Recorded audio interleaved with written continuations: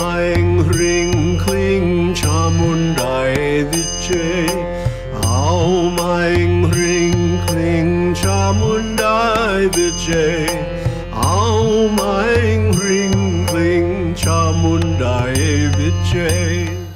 Namaste. So this is a little video about something I noticed the other day in meditation. And that is the different qualities of light in the 4 states of consciousness. So check this out. Okay, you know there are 4 states of consciousness. Jagrat, where we're conscious of the world. Svapna, dream consciousness. Suśupti, deep sleep or the void. And turīya, which is the self, the transcendental consciousness.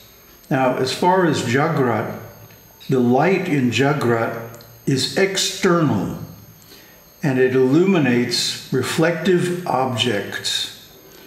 And then we perceive those objects by the reflected light. At least the light is apparently external from the point of view of the body.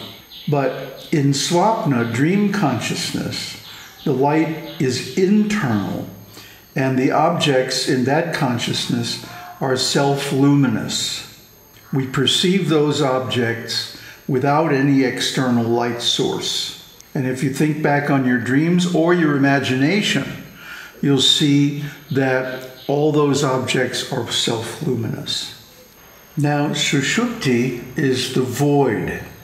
In other words, there's no light and no objects, even if there was light. So you just see nothing, zero, blank. But in turīya, turīya being the self, is only light. Light is the subject and light is the object. And this means one sees the self as a non-dual object of consciousness. Now, this is extremely amazing.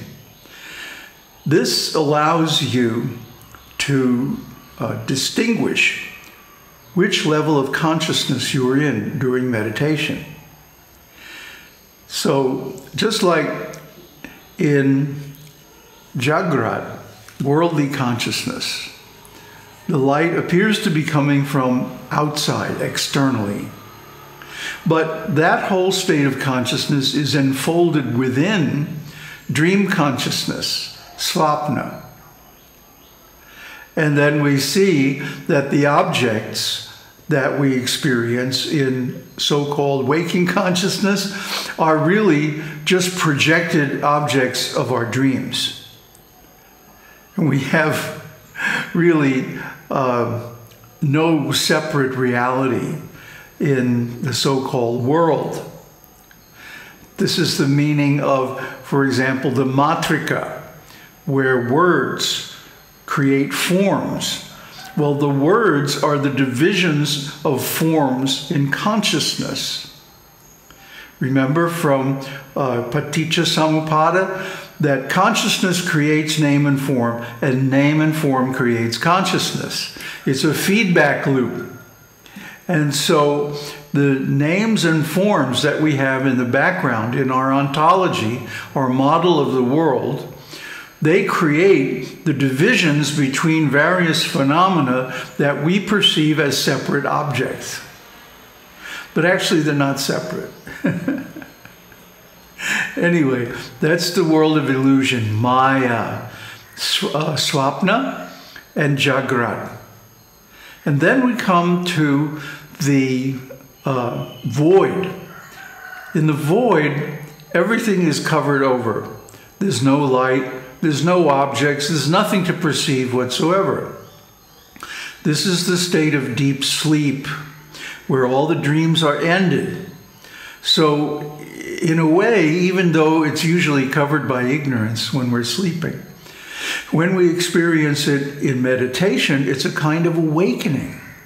And one feels a higher state of consciousness and realizes that, again, the dream and waking consciousness are enfolded within this void.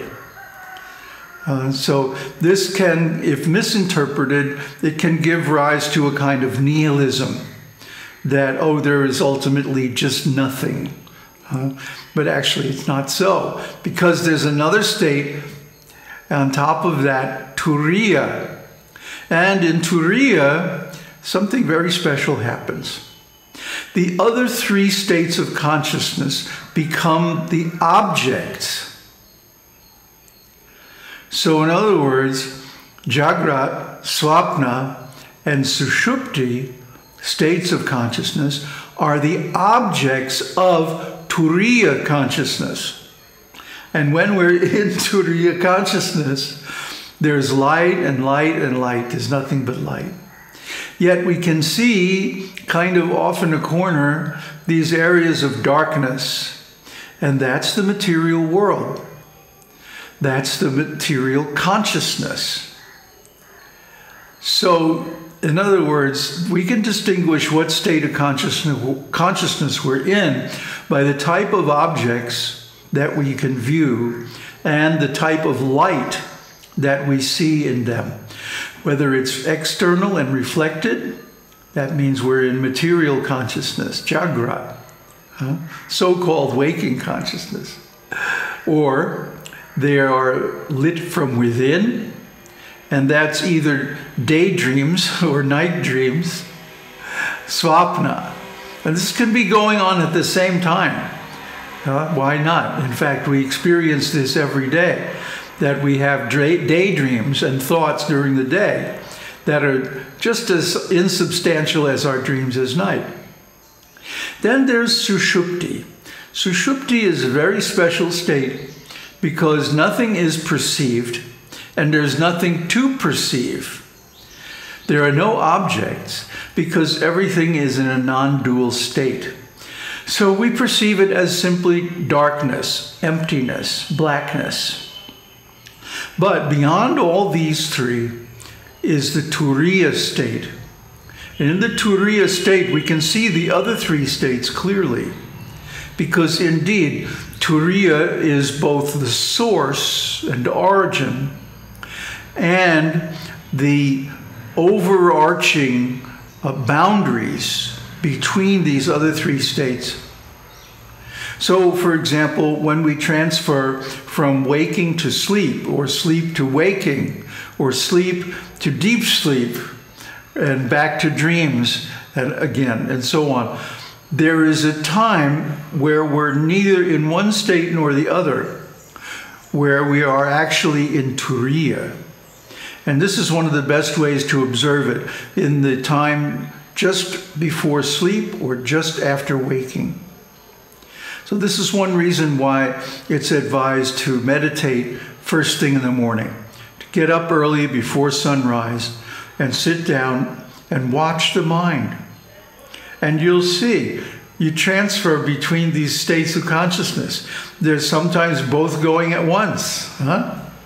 Just like we can sit there in meditation and the body wants to sleep, and so dreams will start. But actually, in between the dreams and waking, we can get a taste of turīya. Turīya is the state in which we seek both. Actually, all three. Waking, dreams, and deep sleep. And this is the extraordinary state. This is the state of pure light. This is the state where there's nothing but light. Except over in the corner someplace there's a little shadow, a little darkness. And that's the other three states of consciousness. And of course, this turīya consciousness, being nothing but light, is also nothing but bliss. Om Tat Sat. Om Shakti. Om.